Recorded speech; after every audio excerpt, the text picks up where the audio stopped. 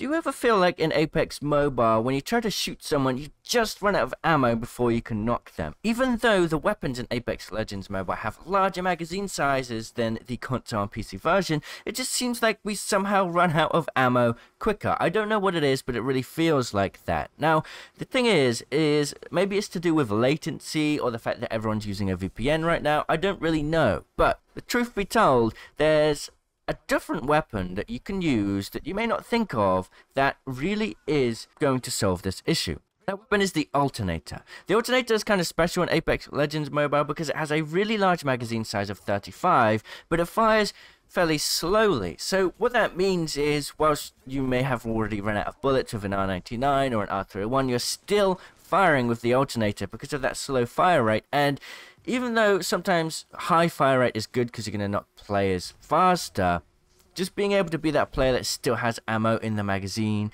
is going to mean that you're going to knock players more consistently. It's a great weapon to start with as well, because if you miss some shots, you can quickly adjust your aim. If you spend that time missing shots on a different weapon, you're going to miss a lot more bullets because of the faster fire rate on other weapons. So even though the Alternator fires slower, somehow it just ends up being quite useful. You can see in this diamond level game here that it's quite effective at knocking players because you can just keep firing forever.